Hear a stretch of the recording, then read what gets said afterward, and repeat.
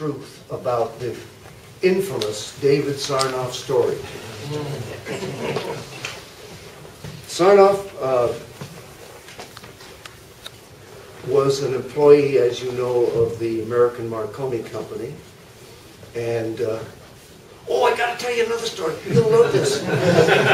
Oh, more. It's not on my list, but catch me while you can, because you will love this story. They were making nippers by Oak & Coal Company in Ohio. Was making nippers of various sizes. They started out in papier-mâché. Later on, I think in the 1940s after the war or in the 50s, they converted to polyethylene. And by the way, and Oak & Coal Company eventually went out of business. It's now owned by Trilogy Plastics, and I'm thrilled to tell you that Trilogy Plastic, all the molds for all the sizes of dogs were destroyed except one. And it's for the standard size 18-inch nipper, and I've got it. They gave it to me.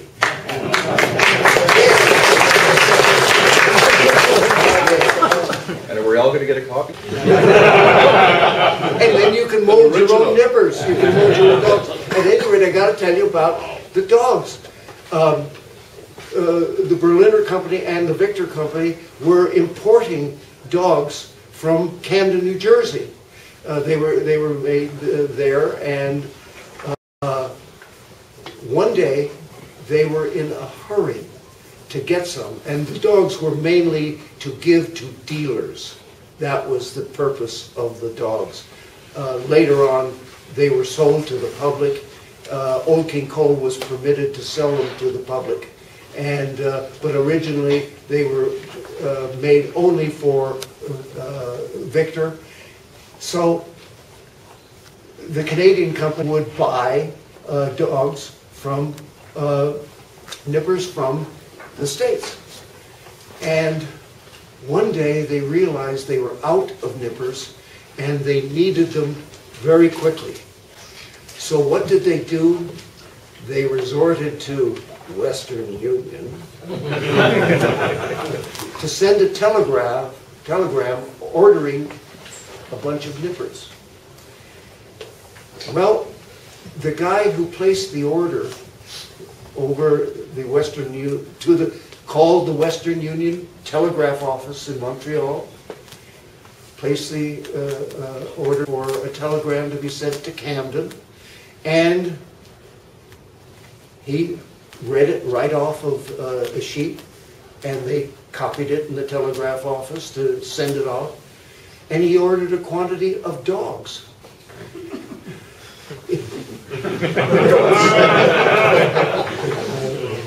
Well, the Western Union guy who got the message to transmit said, these guys are sneaking dogs into the United States. So he called the police. And we were raided by the Montreal police. And, completely taken by surprise, but at any rate, they said, we're accusing you of importing dogs into Canada. And of course, the Berliner gramophone people realized what they were talking about and said, no, these are nippers, they're papier-mâché. And oh, the policeman said, we know nipper. Why didn't you say so? At any rate, the police went away with their tail between their legs. Okay, now back to the script here. Okay.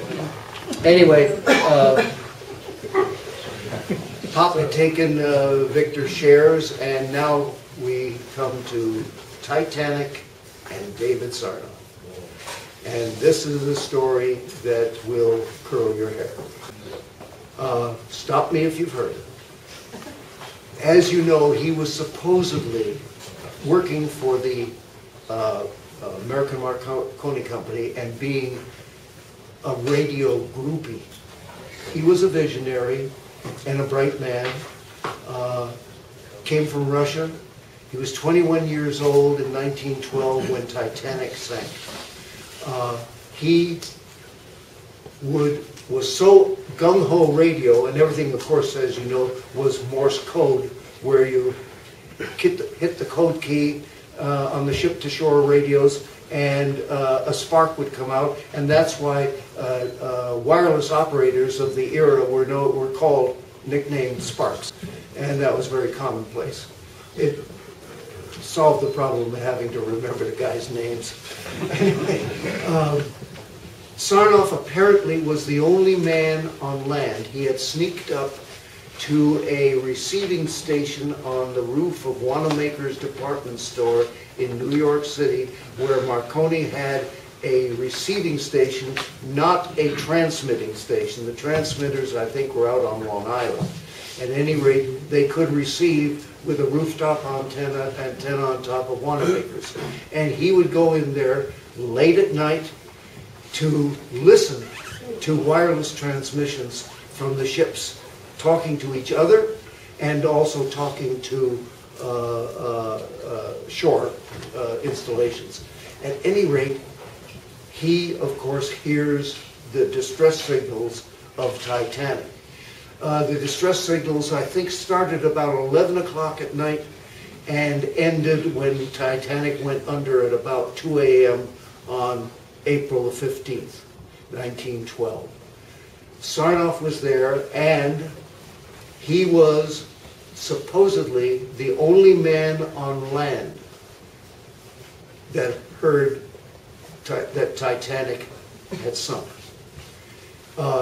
And it is now 2 a.m. Now, I have been told by a fellow Montrealer that there were some Canadian fishermen who heard the distress signals. I still say that it is undoubtedly true, but were they on land or were they on their boats? Because my claim is he was the only guy on land. All right?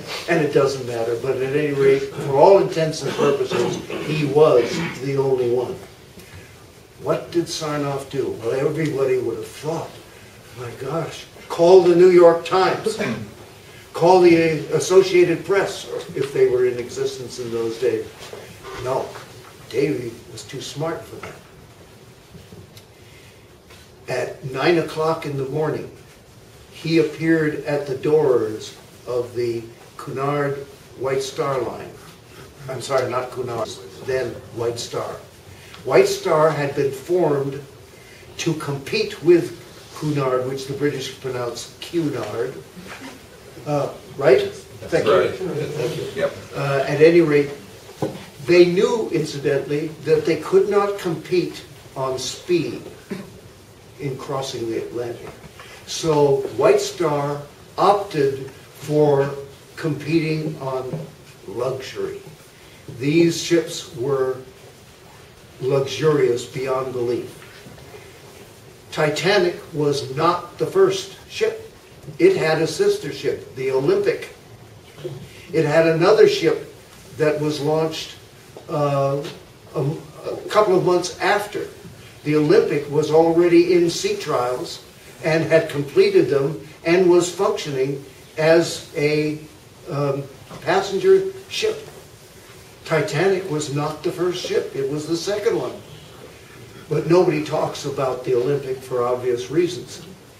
At any rate, Sarnoff hears Titanic distress signals, knocks on the door of the White Star Line New York office, and convinces the people there that their flagship had sunk. Well, what did they do? Being smart executives, they immediately sold their stock.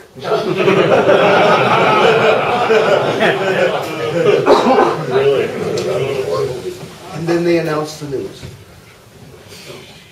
In the meantime, Sarnoff had gone back to Wanamaker's and busied himself continuing to take down the names of the survivors, which were being broadcast by the Carpathia, which was the ship that was nearest to Titanic, and they were picking up all the survivors.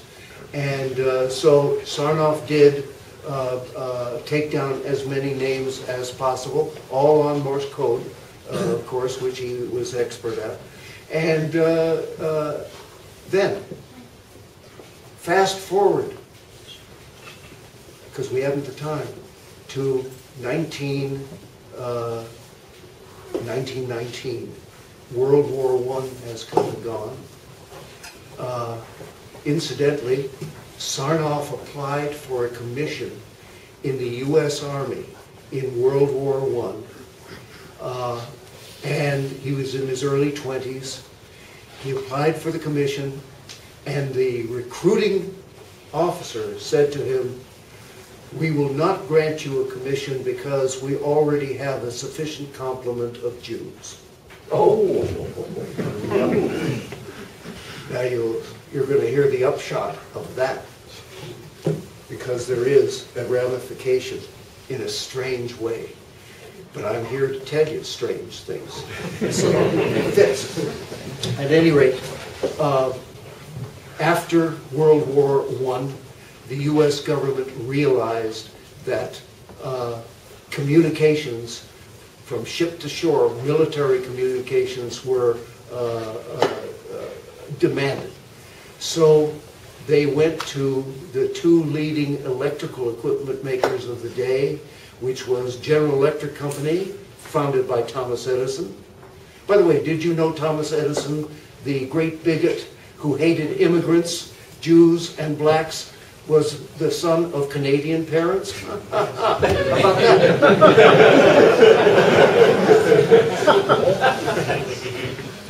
Moving on.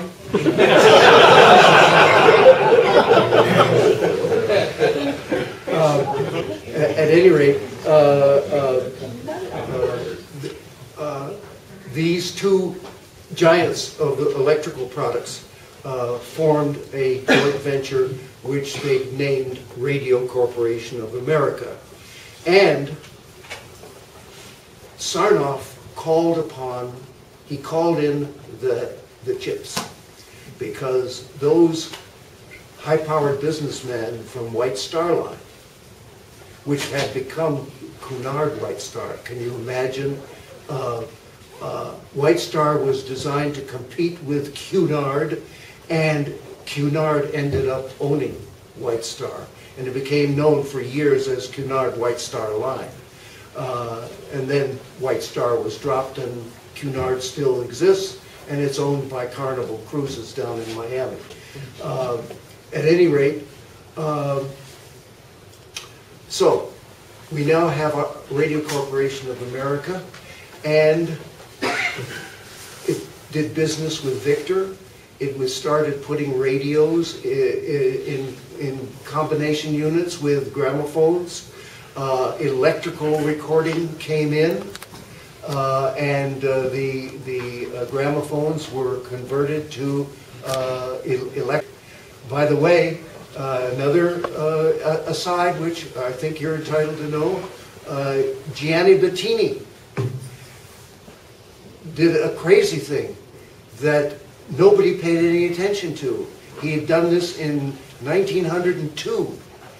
He figured out a way to use a Berliner telephone transmitter as a phono pickup. Remember, the original Berliner microphone had a pin in a diaphragm? Well, how about using that to pick up grooves? So he did, and he developed a method of mass dubbing electrically. He had invented electrical recording in 1902, but it was not until 24 later that Western Electric division of the Bell system invented electrical recording. Bettini never did anything with his invention. The patent is there. Alan Königsberg published it, and but even Bettini never paid any attention to it. Neither did Bell or Berliner or Blake. And we could have had electric recording 24 years earlier, and that's a shame. Anyway, now RCA is in the business of making radios, and they've tied up with Victor and others to produce radio phono combinations and so forth and so on. This went on for many years, and now we come 10 years later. We're now up to 1929, 10 years after the formation of RCA. And what does the U.S. government do? It tells GE and Westinghouse, sorry folks, you are two competitors owning the same company. Can't have that. And they said, but you told us to. And they said, we've changed our mind. And GE and Westinghouse were forced to divest themselves of this Radio Corporation of America. The way they did it was they distributed shares on a proper accounting basis to the present GE and Westinghouse shareholders. So those shareholders got ownership of Radio Corporation of America. They became the new stockholders, and GE and Westinghouse were out. Now here comes RCA with a lot of money, but no factory and no distribution. And it's off on its own now. It's got to compete. Well, Sarnoff figured out that there was a sitting duck whom they had been doing business with for years anyway, namely the Victor Talking Machine Company. So they acquired Victor in 1929. Interestingly, Eldridge Johnson, the head of the Victor Company, had resigned in 1927, and his young son, his only child, Fenimore, took over and became head of Victor Talking Machine Company. He never liked the Radio Corporation of America, and neither did my father and plenty of other people, mainly because of Sarnoff's very bad reputation. Sarnoff was brilliant and a visionary, but he was a nasty guy, even driving a man to suicide. What's his name, the inventor? Major Armstrong, the inventor of FM. Another interesting aspect of that was that he went to Armstrong's funeral, and in conversations with the people who were attending, he said, you know, I'm not responsible for his death. Well, nobody asked him. Guilty conscience? Or yes, the guilty conscience. Of course, the guilty conscience. Anyway, we're getting near the end. RCA is doing very well by itself. It acquires the Victor Talking Machine Company, which gave it the manufacturing, the distributing, and the world's most famous trademark, originated by Emile Berliner in 1900. And Nipper reigned for 50 years as the world's most famous trademark. At any rate, that was irresistible. So RCA bought Victor for cash. Well, the Victor shareholders, this was a closed group of shareholders, it was not publicly traded, my father being one of them, of course sold all their shares to RCA. My father, and I'll tell you what he sold it for, because I know you're just dying to hear that. He got $1 million for his shares. That was in 1929. He considered that a very handsome sum. And Is that before the stock market crash? I was about to You anticipated my every move. And by the way, RCA was one of the principal causes of the crash. Speculation in radio, as it was called, with the stock symbol RC, which Sarnoff changed years later to RCA, which the Bell system, you know, had the greatest of all stock symbols, the T for telephone. At any rate, that's neither here nor there. But part of the trivia you have to absorb in order to have my company.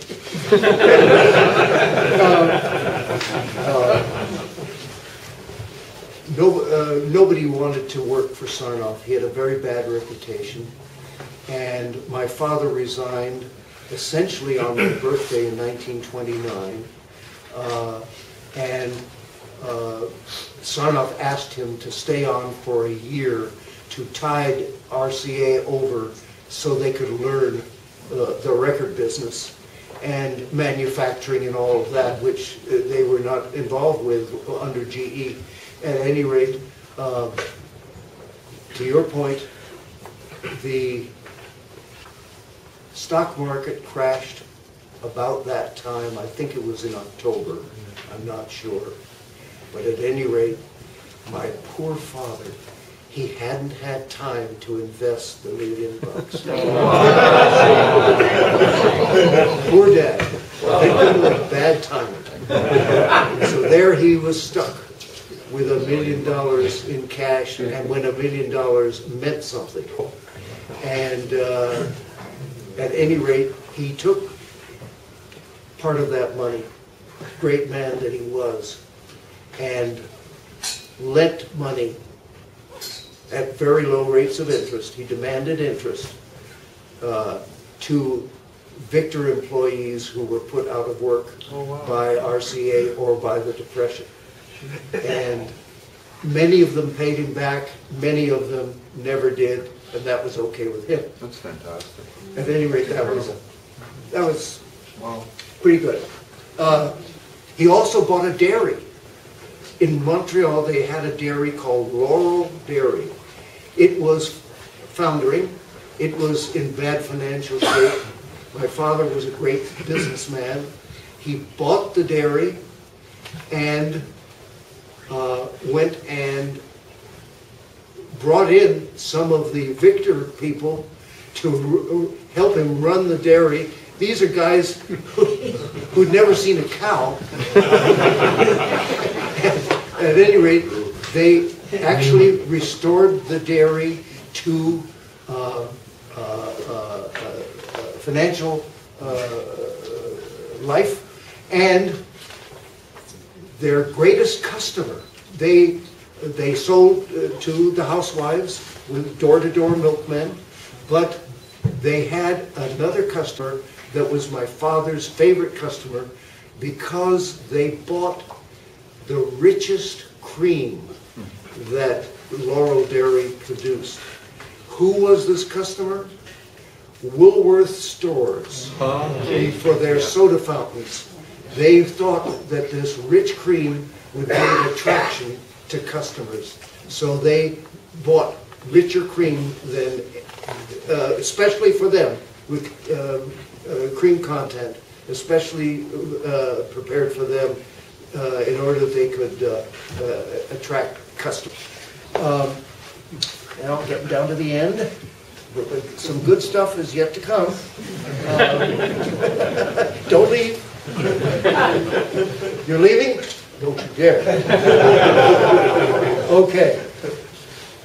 Getting back to Sarnoff for a moment and the anti-Semitism that he experienced. He experienced tremendous anti-Semitism at the Marconi Company. They would play tricks on him. His cohorts there would play tricks on him. They made no bones about it that they didn't like him and wished he weren't there.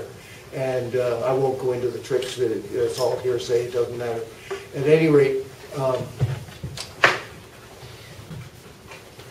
Sarnoff in 1926, radio has come in the early 20s, 2021.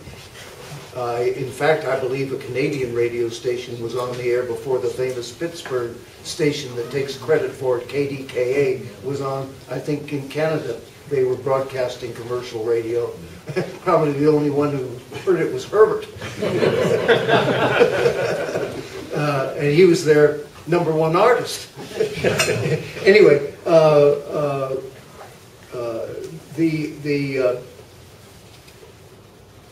the National Broadcasting Company was founded in 1926 to create a network of nationwide radio stations. And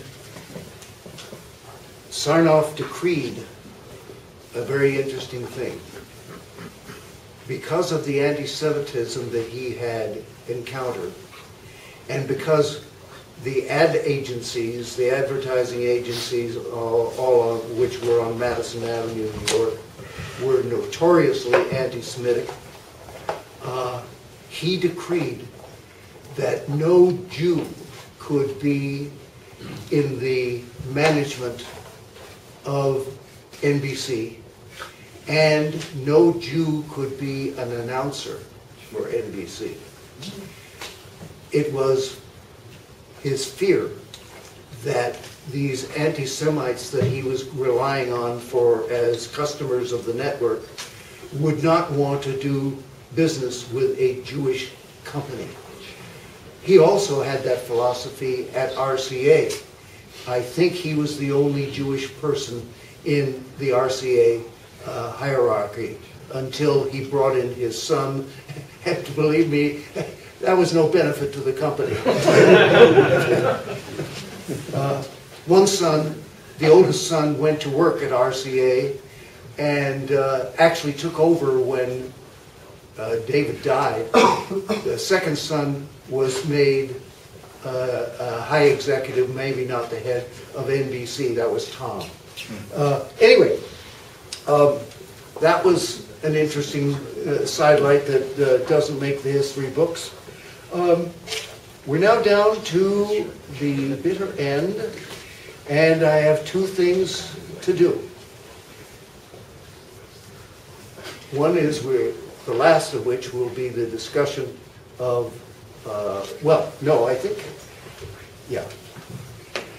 That's what I get from going from notes. Normally I'm extemp I got it just like that. I'm using notes because I'm scared of you guys. It's thrown me off. Anyway, I have my $1,000 challenge for you, and this is no joke.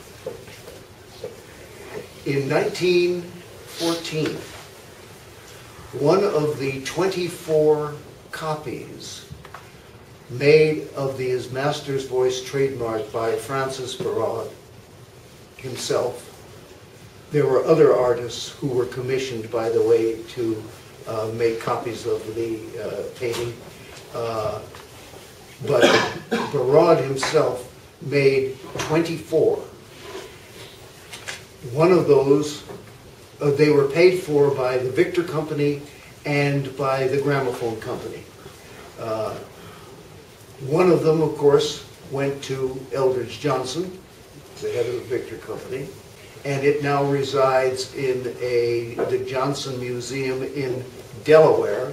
Johnson was from Delaware, but he had his success, of course, in New Jersey. But at any rate,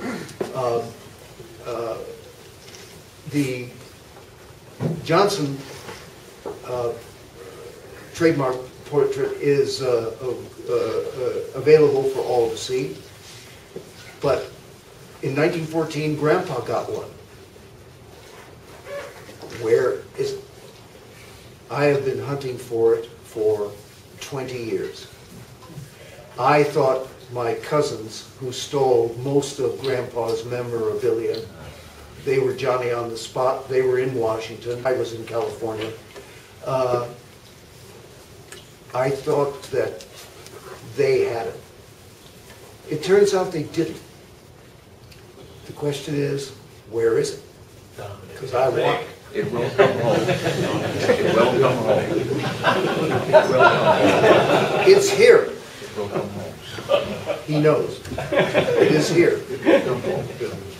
And I am challenging you, to anybody who's interested, to try to locate that painting. And if you locate the painting, it doesn't matter whether I am able to glom onto it, but I just want to know where it is. I will pay you $1,000 for telling me, proving where it is. But it was sent to Montreal, and I believe it disappeared when Herbert got fired. I think he took it with him. That would have been a painting received in 1914. It was sent to Montreal, we know that. Herbert left in 21, and I think the painting left with it.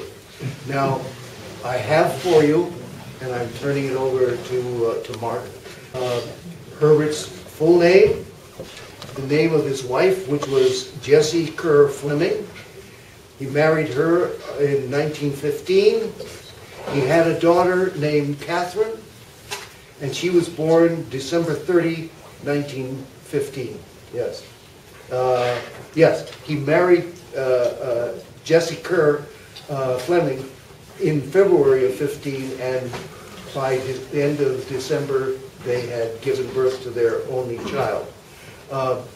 He lived at Lansdowne Ridge in Westmount, which is the high-rent district, as you know, of Montreal. It's the Beverly Hills of Montreal, as it were.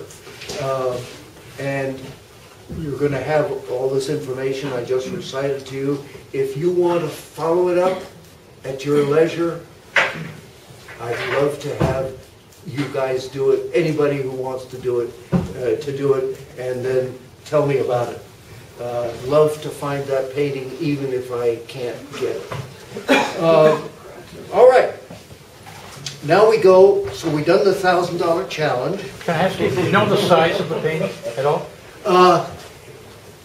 It is smaller than the original size, but I don't know the height, the dimensions. However, we may have that.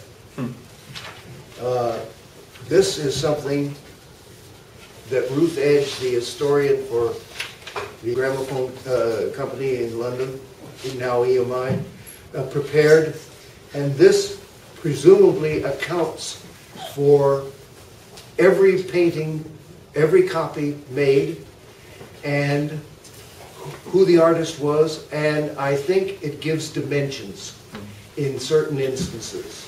And of course, you know, there's the Chinese copy, and that's at Capitol Records on the 8th floor in Hollywood. Anyway, I'm leaving this with you guys. I don't think you have all this. This is pretty detailed stuff. I have my copy. This is your copy. And at any rate, and I've left the information on Uncle Herbert and his wife and daughter, what little I have. So have fun if you're interested. Mr. Berliner? Sir. There's a television show on PBS called Mystery Detectives or History Detectives. Oh, yes? They would love to do that for you. Well, I'll have to tell them You about need to that. check into that. Yeah. If anybody can track it down, they could. Yes, sir, Mark. Hold on. After this lady's come. Get breakfast. Let's hold everything till I get rid of this topic and I can relax. What is the image? It's the His Master's Voice trademark. Okay? It ain't a shot of Emile or me. It is the trademark. Yeah. Painted by the artist himself. Okay, we're getting down to the end, as I keep saying, and you're very patient with me, and I'll try to make it worth your while. Interesting thing, before I get to the bitter end, and we talk about what's the greatest invention, don't forget that. I won't leave until you tell me, so you're stuck. It's up to you. At any rate, 8, the number 8 is a magic number in audio for a couple of reasons. Reason number 1 is, if you take the number 8, the figure 8, and you turn it on its side to make what I call a lazy 8, it forms the symbol of infinity. The lazy 8 pattern, by the way, is used on the original hand crank Berliner gramophones, a lazy 8, and there's one over there. There it is. You'll see it's an 8 turned on its side. All right. The magic 8 is, when turned on its side, it is the symbol for infinity in the engineering world and beyond. And it is said, think about this, although don't dwell on it, not worth it, that all sounds, including the sounds of my voice, or a tree crashing in the forest that nobody's supposed to be able to hear, all sounds decay but never disappear. And at infinity, they will be gone. But although we don't hear them, the billions and trillions of sounds made by everyone and everything are theoretically still with us. So that's one of the amusing concepts of audio. But now, bring it to life. Get this, and it's a bit of a stretch, but at any rate, listen to all of the names of the greats of audio that have 8 letters. This is amazing. Here we go, with apologies to some guys, because I really contort some of them. How about Alex Bell? 8 letters, 4 for Alex, 4 for Bell. E. Johnson for Eldridge Johnson. V. Poulsen for Valdemar Poulsen. F. Barrow for Francis. Harrison, 8 letters, Henry C. Harrison. C. Tainter, Charles S. Tainter. Amar Bose, one of the 3 richest men in audio. If you'd like to guess who are the other 2, we can do that. I'll tell you. G. Bettini, 8 letters. J.T. Mullen, one of the greatest engineers in magnetic recording. Ray Dolby, 8 letters. Blumlein, 8 letters. C for Charles G. McProud, the great editor of Audio Engineering magazine that launched really an industry. This one you'll love. This is a stretch. Nick, N-I-K, Tesla. I had to work on that, I'll tell you. Fletcher, for the great acoustician Harvey Fletcher, getting down to the end here. Well, oh, G. Marconi, of course. And don't forget Berliner. Okay. And now we come near the end. You'll be thrilled to know. Yeah.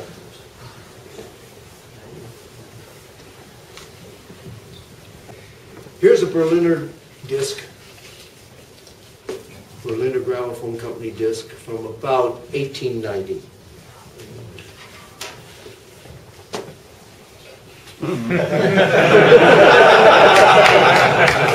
You see where I'm going. A Deutsche Gramophone disc from about 1990.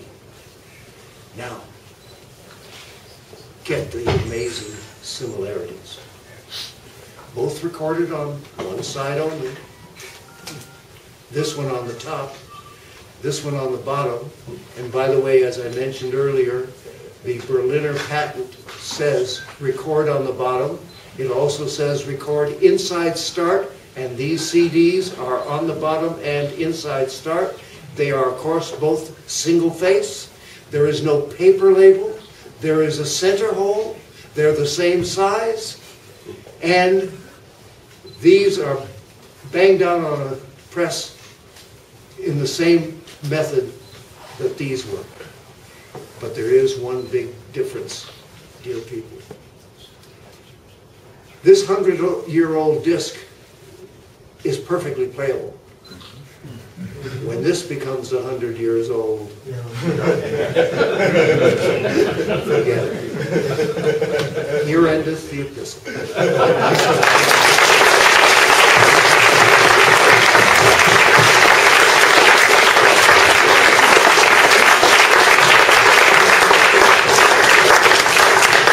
Now, before we adjourn to something better like coffee and cakes, I insist that you tell me what you think is the most beneficial invention as far as for mankind. The wristwatch? Or clock. Or the clock, okay. That's pretty good. Nobody ever said that. That's pretty good. And remember, I am not the authority. I'm just going to give you my opinion. You over there, sir. I'd say the patent system. The what? Patent system. Oh, okay. There's an By the way, if you're going to say the Salk vaccine, that's already been taken. And it's not it, but it's close. Yes, sir. Movable type. Movable type. Hey.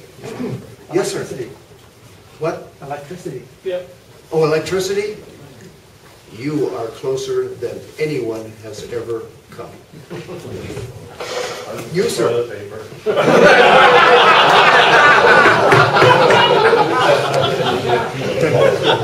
Yes, sir? Electric light. No, you would think that. That is outclassed by the telephone, by the way, as far as its impact on the world. It's pretty well acknowledged the telephone had more benefits than the electric light because where there were other sources of light without the use of electricity. Okay. Oh, he's taking my picture. Sir? They developed electricity, but I think the most beneficial thing is the development of transmission of electricity without the control of the world. You're right around it. You're It's a almost there. transmission, You two guys are all there. You've skirted around it. It's alternating current. Yeah, yeah. Without AC, nothing could happen. Nothing could happen. And that's the invention, by the way, of Nikola Tesla, whom Edison hired to save the situation when it came to designing the power system for the city of New York. Edison hated alternating current, didn't know enough about it, hired Nikola Tesla to solve the problem, said you've got to solve the problem in 30 days. And Tesla did it. When he went to Edison to get paid, Edison said, oh, it was just a challenge. I was never going to pay you. Edison also stole the motion picture from the Englishman William Freeze Green, who made the mistake of thinking that his British patent for motion pictures would serve in America. Unfortunately, that was not true. And Edison patented the motion picture and took the credit for it. Mr. Edison didn't make the first light bulb either. Correct, sir. There was a couple in Toronto here that had it before he did, and he bought them out. I've got a news clipping. I did not know that, but I did know that he did not create the first No, there's light bulb. two brothers or people in Toronto created the first light bulb. Because I do shows that, like, musicals and stage plays, and they had a Edison light bulb there, you know, one of the reproduction ones. Yeah. And these people said, you're wrong, we'll send you people to draw the paper. How about And if you that? bought their rights, then you got the credit for it. If you did get the first light bulb. That is to be expected. You know Edison, he was personal publicity, Hal. There's no doubt about that. Thank you, sir. Just ask if they want to do anything. Oh, If anybody has any questions, we'd like to sort of regulate them a little bit to just sort of flow along and keep us moving. But if we can take a couple of questions, if anybody has anything particular. Oh, two hands go up. Paul was first, I think. All right, Mr. Berliner, you were Berliner. Sorry. thank you. You stated that your grandfather was possibly against having a recording studio in Montreal. I'm wondering whether the truth of it really was that what he came to blows with Herbert over was the fact that Herbert was having the same artists like Billy Murray coming up from the States. He was recording them in Montreal, doing the same material As was available in the States. Yes, and because I know that your father continued on with the Canadian series of recording. Yes. After he took over, and it flourished under him. So absolutely. My only comment on that is your opening remark was somewhat mistaken. Grandpa was not against it. He just and he did not want to stop recording in Canada because it had begun and they were doing it, and he was not against that. He just figured that the American artists were more popular and also cheaper since he didn't have to pay for them. And so it was not that he was dead set against it or that he didn't have a studio. Remember, they were laboratories in those days. He was using the same artists Yeah. Victor was using. Yeah, of course. Just duplicating it. Yes. And not, Herbert was not doing that. putting the Victor Yeah. part on the label.